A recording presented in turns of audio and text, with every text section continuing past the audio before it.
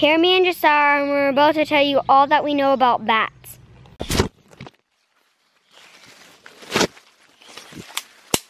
The cave right there. I'm about to show you everything I know about bats. First thing is, bats need a really comfy home.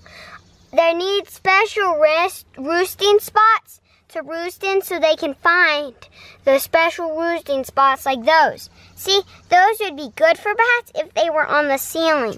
Then there's the inside. They also like the inside. It also needs to be a lot like real caves to be able to go inside. And then there's oh dang it.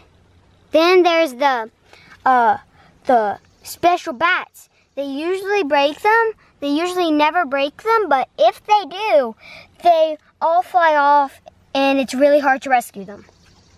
Usually bats have a lot of bats in their home, like up to 20. But if there's over like 100 in here, they could all die and fly, and then the animals would come and eat them. Now that would be bad because that's a lot of bats.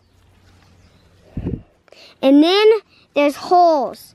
Sometimes they have escape holes to get through when they need it. Bats in your backyard, you're bound to be lucky because they eat all the mosquitoes that you pretty much have in your backyard. We'll see you on the animal trail.